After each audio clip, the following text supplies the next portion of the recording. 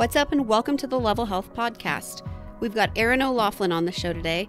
Erin is a researcher, naturopath, personal trainer, and health coach with a PhD in physical activity motivation. Today we're discussing body image in the fitness and nutrition space and about the research she has conducted and some interesting studies she has coming out soon. Big thanks to Erin for coming on our show. You can check out her Instagram at eko.coaching or her website. We'll have both of those linked in the description below. Thanks for listening, and we hope you enjoyed the episode. Erin, thank you for joining me today.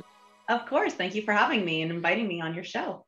Oh, of course. I think it's been kind of a long time coming because we've come across each other's paths a lot on social media over the past couple of years. I mean, you're part of the comprehensive coaching community. I'm sure that's where I ran into. Yeah. So, yeah. And so we kind of just keep running into each other, but I reached out to you because you talk a bit about like body image and that, but really what kind of intrigued me even more is that you're working in a lab, you're working and working with people, you're learning and you're continuing to grow, and it's clear in your content as well. But before we get started, if you don't mind, can you just give us some background on who you are and why you do what you do? Yeah, sure. So basically, it's hard to always to talk about yourself in a nutshell without being too boring and rambling on.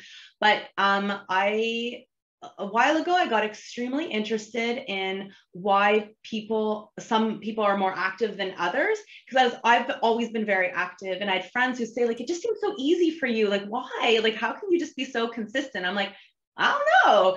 And I spoke to my master's supervisor at the time, and I was like, maybe I should go into kinesiology and really double down on the physiology of the body, because I'm interested in helping people be more active. And she's like, no, you need to go into behavior science. You need to learn of all these theories of motivation and so on and so forth.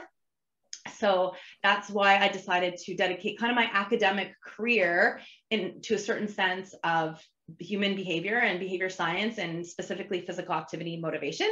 So during my master's, I worked on a project where we were evaluating an intervention for breast cancer survivors and looking to see if Curves, which is a gym where you do a circuit, I don't believe it exists anymore, helped women improve their physical activity levels, of course, but I was also looking at it in terms of psychological variables like anxiety, depression, and self-esteem, for example.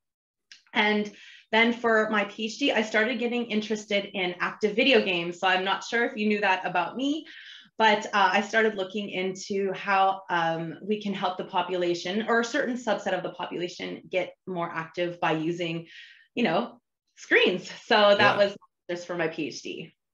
Yeah, I think anybody that's done a VR game can realize how difficult they can be. And that's interesting because I did it start with like the Wii. We had the Nintendo Wii, and everybody was like, "Oh, this is going to get people to exercise." What was your experience with that? Was it successful? So what I do is a little bit different. So in the active video game, I'm going to call it extra gaming world, is that there's lots of clinical trials. Like, if we give kids this game, does it increase their physical activity? Or if we give adults this game, does it help them with their rehab? The way I look at it is more of like a population-based way, is like, what's happening in general without interventions? Are people extra gaming, and is it helping them increase their physical activity levels? And so far, we haven't found that it contributes significantly to overall physical activity levels. It seems to be this behavior that people kind of transition into when there's like a new game or something that gets released. They're active for, like, Pokemon, for example, and then it kind of dwindles, and then it comes back and it kind of dwindles. And I'll get the criticism like, well, then what's the point? And I'm like, well, if you look at a soccer season, you're very active throughout the season, and then maybe you might switch to something else during another season. So I don't think it's necessarily a bad thing that people transition in and out of it.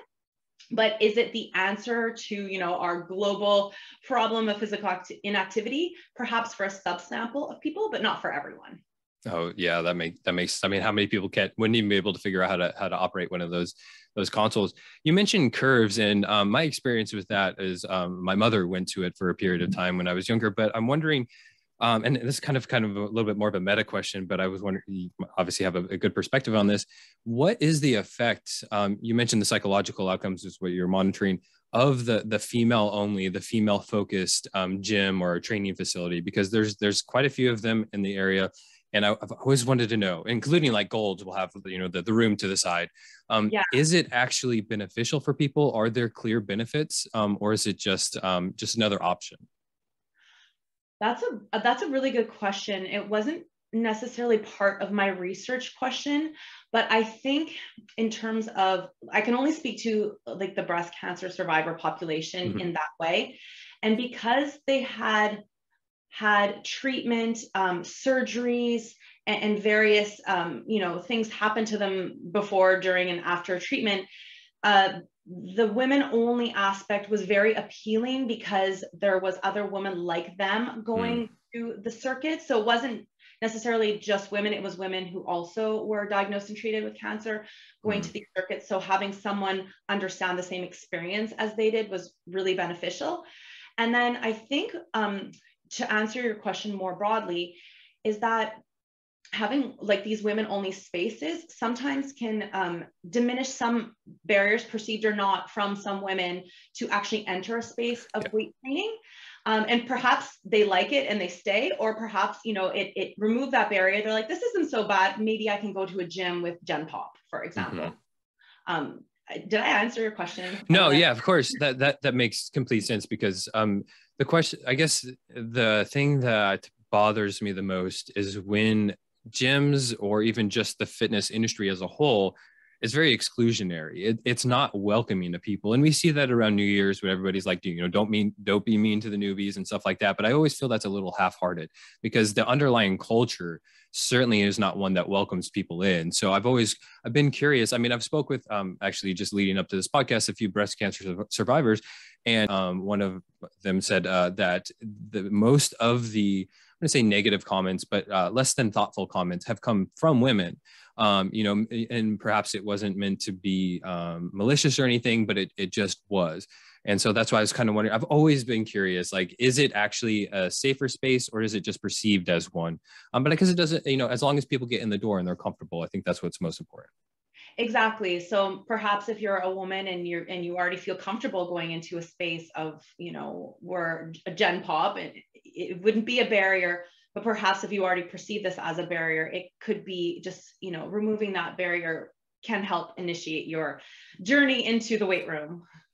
And I'd like to talk more potentially on what the downstream effects of just getting in a good, you know, weightlifting routine and everything like that. But before we move on from kind of talking about your PhD and everything, is this kind of a shift that's happening at a larger scale? So you mentioned, you know, kinesiology and physiology. That's kind of the default, I think, for fitness and health-minded people in this sphere. But it seems like behavior change and the psychological component is the kind of the new frontier for this. So is that kind of a good kind of way to paint it? Yeah, I think, you know, more and more programs in kinesiology are requiring more behavioral science classes be included as part of their degree. So physical activity, motivation, sports, psychology, exercise, psych, body image classes are all now kind of trickling into that type of education. And I think it's just going to make for a more well-rounded kinesiologist, to be perfectly honest. No, I would completely agree. It's certainly one of the aspects. Well, we didn't really know that we were missing it, right? We didn't even really know that it was a piece that we needed to be not even an expert in, but just even not going to say necessarily proficient in, just aware of, and how your words and your actions and your social media especially can kind of be damaging to people without really even being aware of that fact. Well, of course. And, you know, in the last few years, we've kind of veered away from this like weight-centric approach to health to kind of a more health-oriented approach to health, or a weight-neutral approach to health. And as research continues and things move forward, you know, in 5 years, we might say, well, we've learned a little bit more from now, and things will continue to change. And I think that's just a good thing, building upon previous research.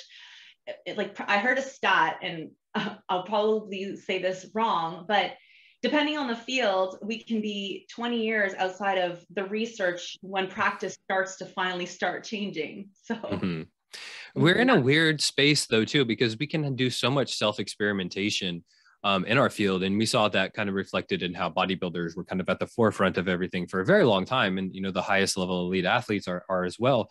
And then it comes 10, 20 years later, everybody's like, oh, low carbs is the next thing. But it's like bodybuilders were doing carb cycling back in the early 2000s and earlier. True. So it's one of those things. I think we're able to put into practical application things that aren't necessarily borne out in the research yet. And I think that's where talking with people like yourself and others is so important, because getting a framework. I mean, I told that to Dr. Fundero and Shannon, creating the comprehensive coaching framework and really being able to see that there are so many tools out there and processes that you can put into place to enact these things that are really kind of not on the fringe, but they're at the forefront of where our field is. Yeah, I love that. And thank you for kind of clumping me with those two, because those are women that I admire. And Shannon really opened the door for me in terms of learning about body image and how to incorporate that into my own coaching. Because much like her, through my coaching, I always felt like there has to be something beyond macros. There has to be something beyond the reps and the sets, because it's just not working for everybody. If anything, it was working for a very small minority of my clients.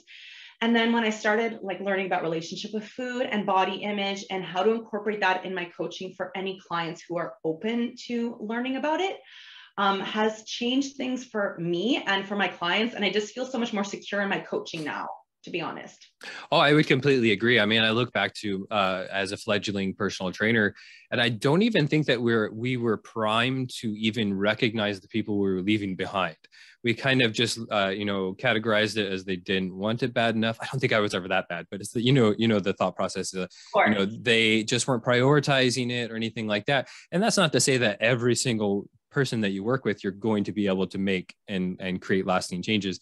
But certainly, like you said, it has to go just a couple steps further than the macros or, the sets, reps, and everything like that. And so I know that you mentioned that you're not an expert in body image. And I always I was actually telling my clients earlier today that I've realized that the people whose opinions are worth hearing are very vocal about their limitations.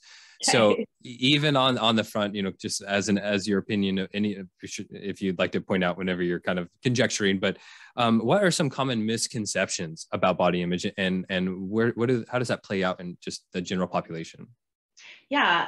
And thank you for saying that. I just felt uncomfortable calling myself a body image expert because I didn't do my PhD in body image.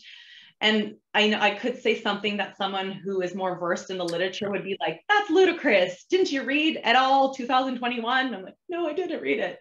So, okay. So to answer your question, I'll take the lens of a coach, right? So one of the biggest misconceptions, I think, and this Shannon often says this, Shannon Beer, is that you think that working on your body image, AKA reducing negative body image, increasing positive body image, means giving up on yourself. It means that you're going to let yourself go, which is definitely not the case at all.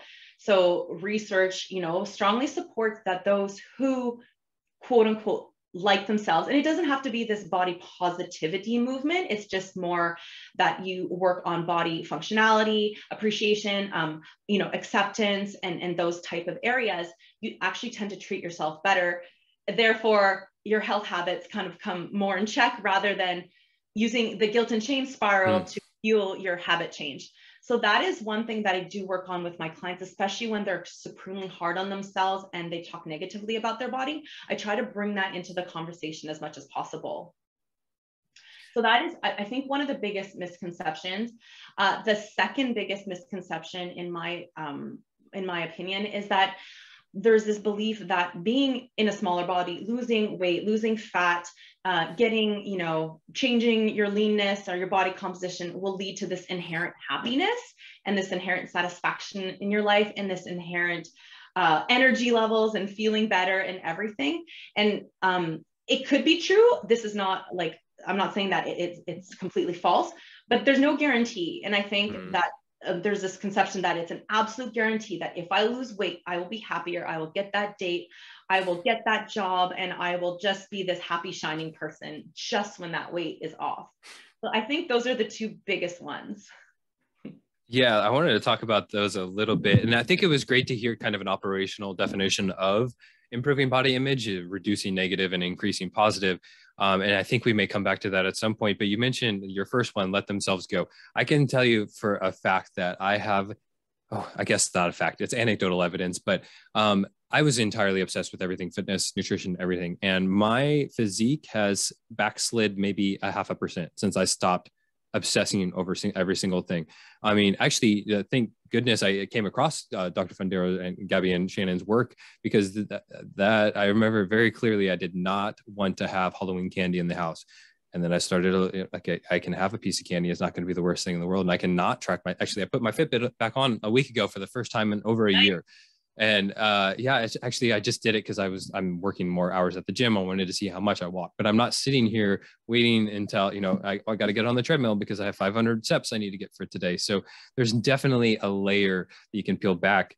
And then also the smaller, or even, I wouldn't even say smaller, bigger as well for men. Typically they want more muscle, and they think, oh, the muscle is going to be what gives them the confidence and everything like that. But I can tell you, some of the least confident and most unhappy people I've ever met have been getting ready to step on a physique stage, or, getting ready to go to, getting ready for whatever it is, the beach in the summer, or whatever it is. And in fact, in the world we live in now with social media, it's constant. There's always something. You always have to look good for pictures. You always have to have this. So yeah, it's definitely not clear whatsoever that changing your body composition is going to lead to anything that you think it's going to.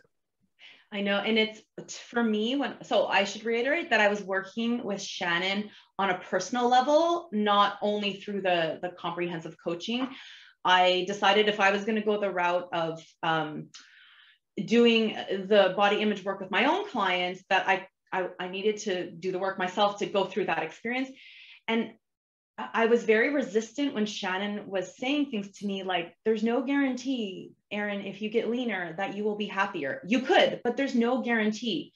And then if your happiness is so tied to this particular leanness, your body will change again. And then when that fluctuation happens, how are you going to handle that? And it was such a hard pill to swallow. I kind of almost wanted to refuse to believe that my body would change again, and that I wouldn't tie so much to my leanness, because for so long in the past I had.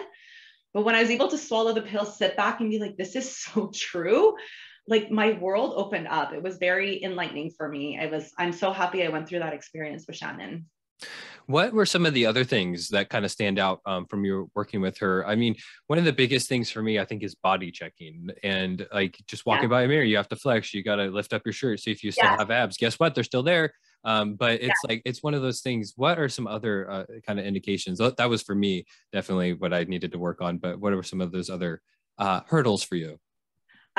For me, as coaching or personally? On a personal level. So body checking was one of them. I wasn't even familiar with the term, or familiar that I was really doing it. But Shannon, it's subconscious entirely. Yeah. It's so crazy. I did the morning ab check all the time. And it came, I don't know how it came to be as part of the conversation with Shannon, but one of the first exercises she made me do was to track my body checking and how often I did it. And just that awareness, I started decreasing my body checking. And I can't say that I never body check, because I probably do. No, I for sure do, but it's been reduced. But one thing that being aware of my body checking helped me with is just noticing my body less every day anyways. Just being like, the term embodiment, just living life through my body rather than being like an object to be kind of observed, has been so freeing. And I think like everyone in my life has even noticed a difference in how it can just be more, rather than like feeling like I'm under this lens that I was creating for myself. Yeah, it's always for yourself. I guess also, I think is it important to think about what your internal thoughts are around that body checking? Because I think it can be positive. I don't think it usually is, but can that sometimes be positive? And then kind of mentioning like the functionality of your body and appreciating other things than the aesthetic appeal. Is there a way to do these things, or just even to shift them slightly so they're more positive? Oh, sorry, my thing's going off. To shift, to make body, I think, yes, I think you're right, where it's like, just checking your body might not necessarily inherently be a bad thing, but it's your reaction or your thought process to that checking that can be the issue that spirals out of control. So you ab check and you don't see the abs, therefore you say, I need to diet, I need to double down, I need to be stricter, I need to do more cardio. You know, it's kind of maladaptive. I can't think of an example where body checking would be adaptive, but I'm sure there are some. Do you have any? No, I'm just curious because I think it really would maybe come down to the internal dialogue around it at the very moment of, and it certainly would be a slippery slope perhaps, because like you very much said, like I'm pinching the love handles, I'm looking at like, oh, I've got, a little fat hair that I've done before, whatever it is.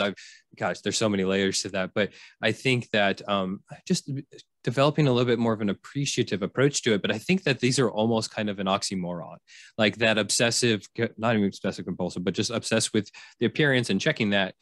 I don't know. That's just like a little bit too much to juggle, perhaps, to make those thoughts positive and still be performing the behaviors that are often not.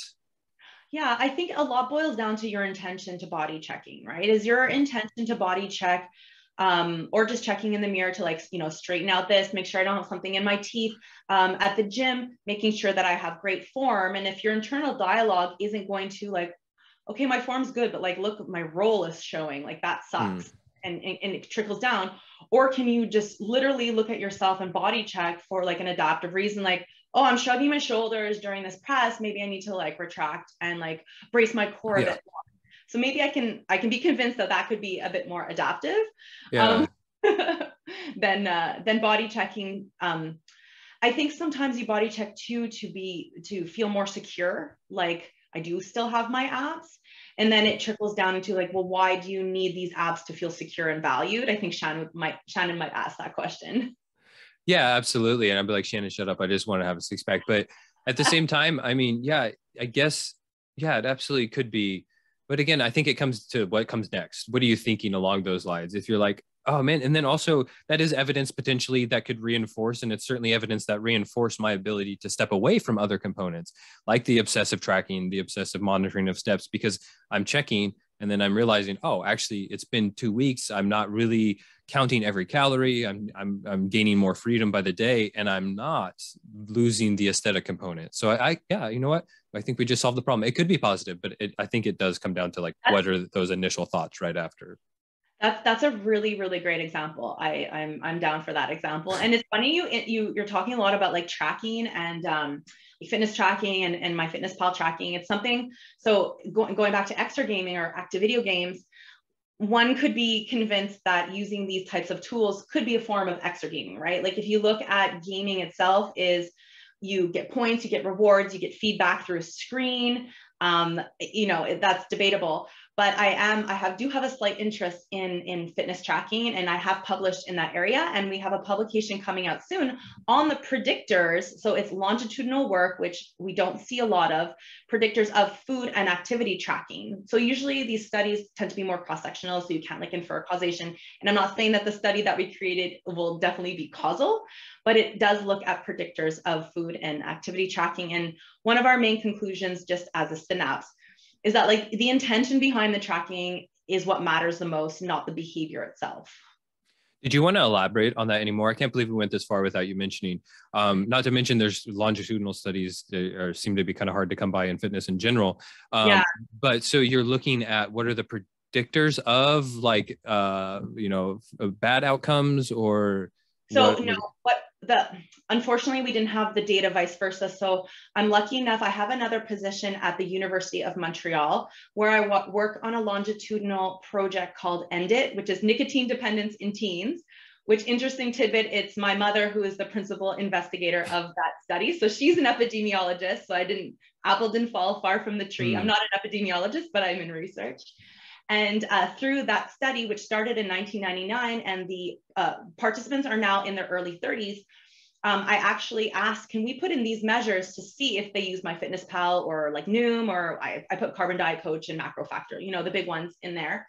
And we were able to look at behavioral predictors, so like kind of eating behaviors, whether you are high on compensatory behaviors or your fruits and vegetable consumption, for example, socio-demographic, your education, your language, because in Canada, language is important. Well, I know it is everywhere else, but we have this French-English thing here.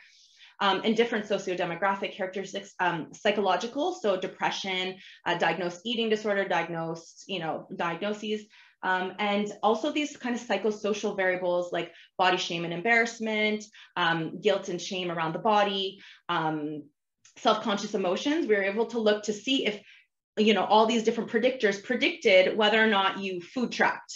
And I think our time lag was 4 to 5 years. That's very interesting. So if you could give me a little bit longer of a synopsis, what were some of the general findings? Yeah, so it's not published yet. Okay, just whatever you can. Yeah, it's accepted. We did a revision. So it basically, we found that pressure to lose weight, viewing yourself as being overweight, wanting to lose weight, having high body embarrassment, scoring high on compensatory behaviors. So meaning if you feel like you've overeaten, you do all these compensatory behaviors, you restrict, that kind of thing.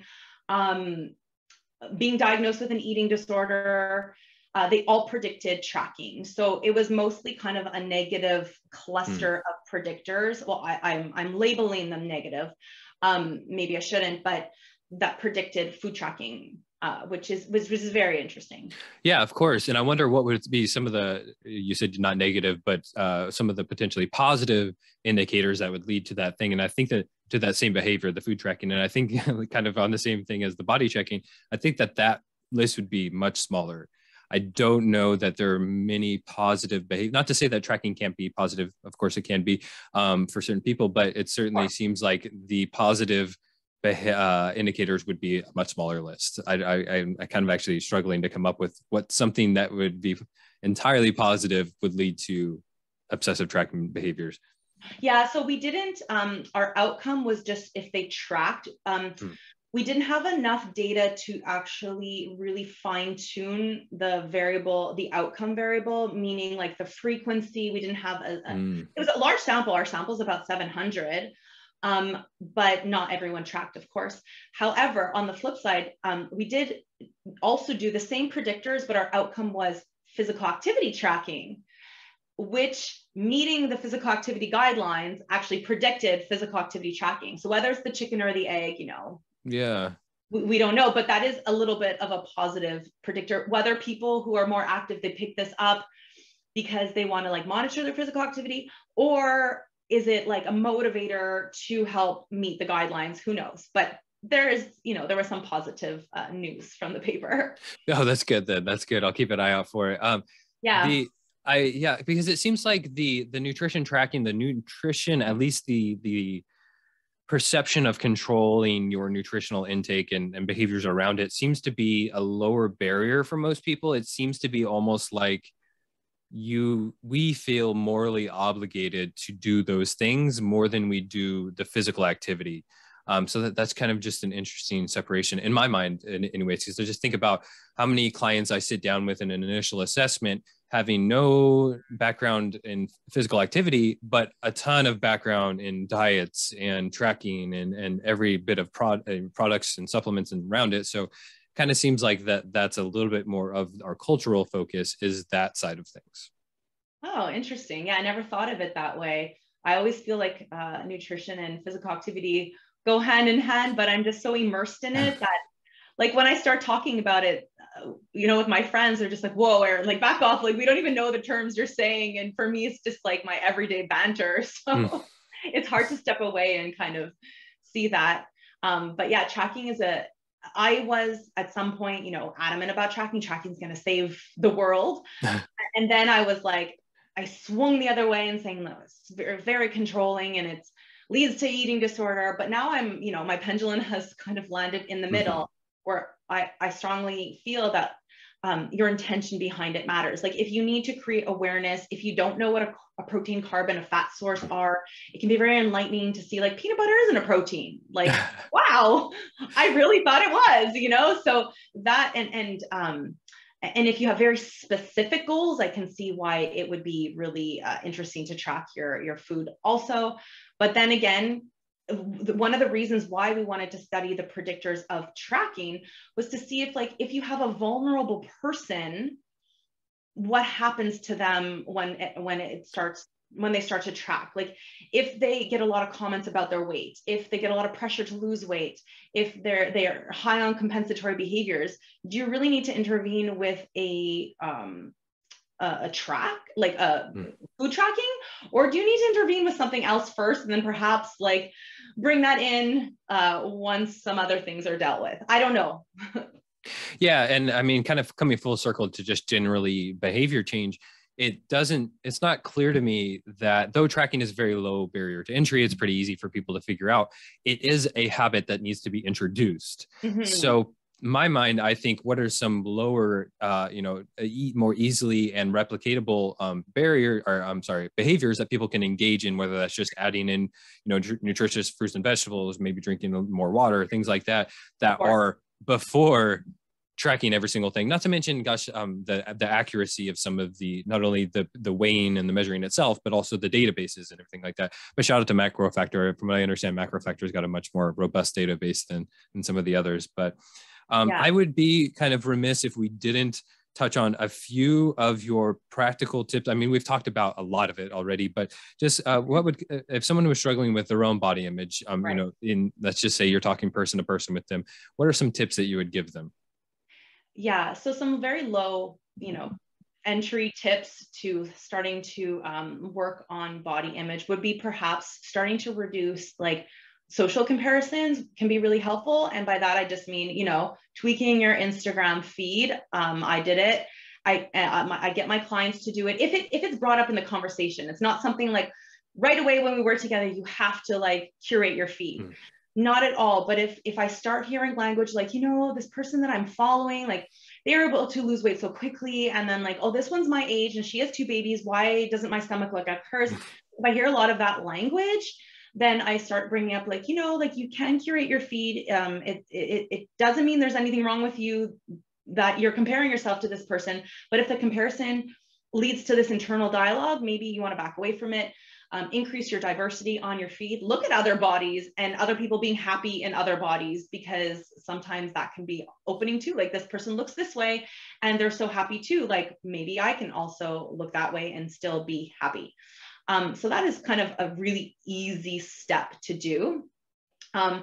Another thing, again, in this, I'm very like client-led coach, right? So these things aren't mandatory and they're not like, I don't force anything. They're suggested if it comes up more or less naturally, or maybe I guide them a little bit that way if I see it's pertinent.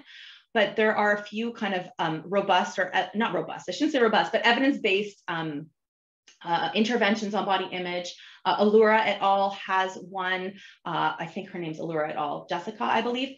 I'd have to look it up again just in case I'm wrong, but it's a very simple intervention that you can do where you just answer 3 questions about your body and more its function, so its senses rather than its aesthetics.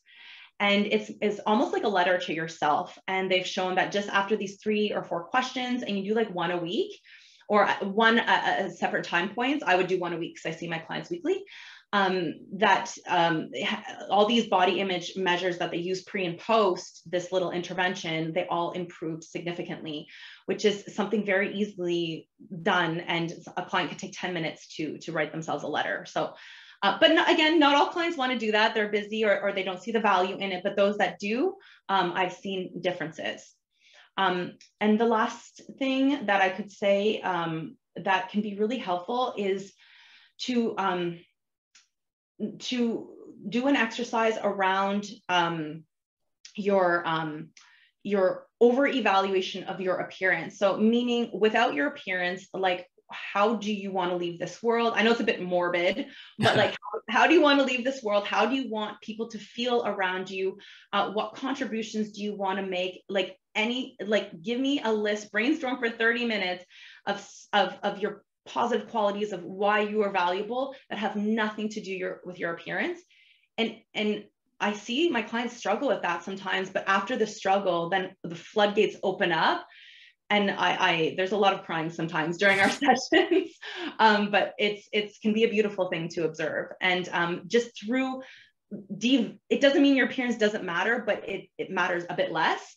Mm-hmm. That help contribute to this positive body image. And sorry, I thought of one more, is also creating what I call a body image shield. So creating these ideas that these negative body image thoughts will happen, but that you don't necessarily have to react to them, is what I call your shield. So someone says a negative comment about your body, or that you perceive to be negative, or that you step on the scale and, you know, it creates a spiral.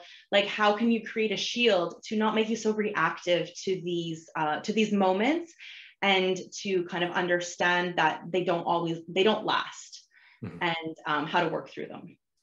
I think that could be an absolute superpower just in our modern world in general, but especially in this situation, because it's not to say that you're never going to look in a mirror and have the thought, oh, I wish I weighed a little bit less, or I had a little less body fat here.